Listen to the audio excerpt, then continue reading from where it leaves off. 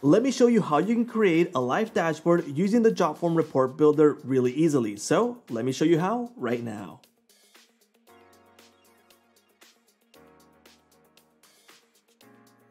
Welcome to Jotform. My name is George, and today I'm going to show you how to create a live dashboard using the Jotform Report Builder. Now, to accomplish this, we are going to need to have a form built first. So if you haven't done so, create a form. Now, once you have a form, we're going to have all the forms listed here. Now, for our live dashboard, we're going to select one of the forms. And in this case, we'll select this one, which is a course registration form. And we're going to click on More, and we're going to create a report.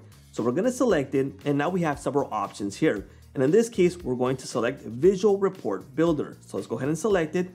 And we're going to have three options here. So we can create a blank one, an extended report, and a compact report. For this case, we're going to create a compact report, and we're going to name it. So we're going to say Live Report.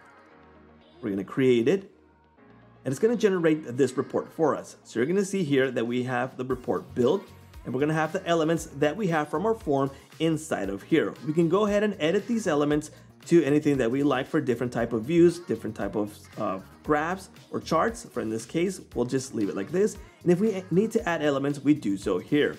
Now, to make this report a live dashboard, we're going to need to publish it. So once you are done building the dashboard, we're going to click on Publish, and we're going to select Settings here. By default, it's selected Private Report. To make this a live dashboard, we need to make it public.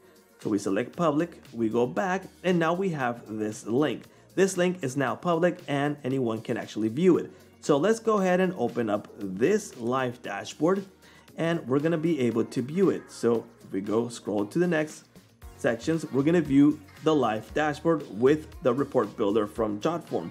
So it's super easy to create a live dashboard with the forms that you have built already.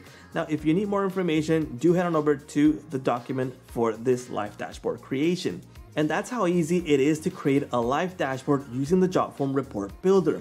Now, don't forget to like, subscribe, and hit that little bell notification to get notified when new videos come out. We thank you all for watching, and that's a wrap.